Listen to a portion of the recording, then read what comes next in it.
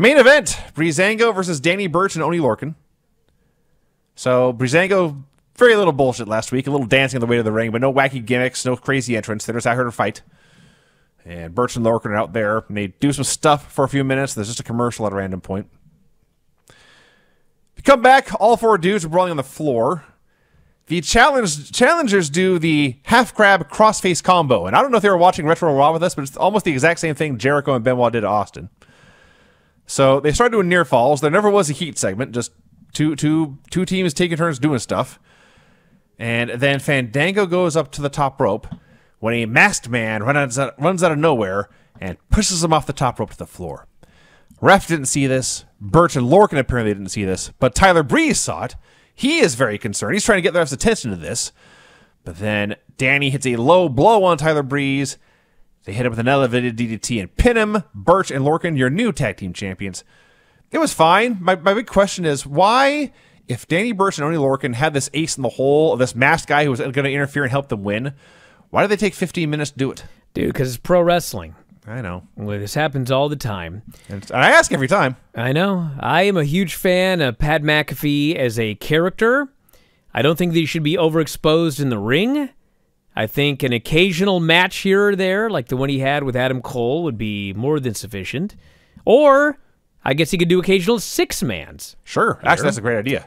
And they can accentuate his strengths and hide his weaknesses. Yes, yes. What a shocking idea. But anyway, he's great with these guys because these guys are good wrestlers. Yes. They're not great talkers. No. He's going to be the voice and the personality of the team. The masked man is Pat McAfee, by the way. We should say that. Oh, you didn't mention that? That's Pat McAfee, everybody.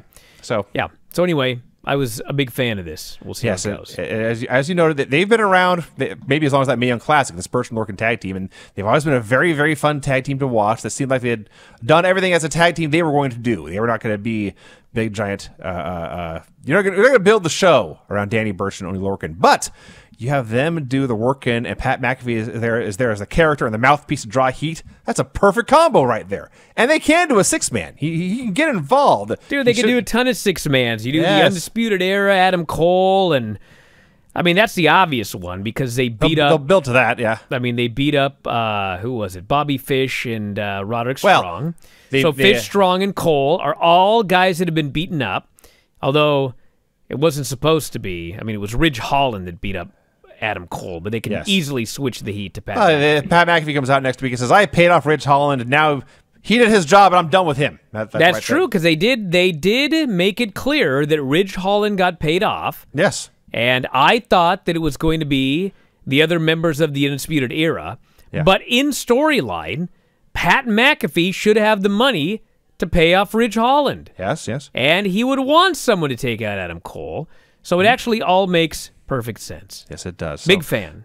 That all makes sense, and they can keep Undisputed Era together. They can say, you know, these attacks were works, and Fish and Strong can still turn and join Pat McAfee, and they can be the singles guys, and Burch and Lorcan can be the tag. There's a million ways they can go here, and they're all good, and it's all fresh for a program that had gotten pretty dang stale over the past couple months. So that's all good stuff. Pretty good episode of NXT.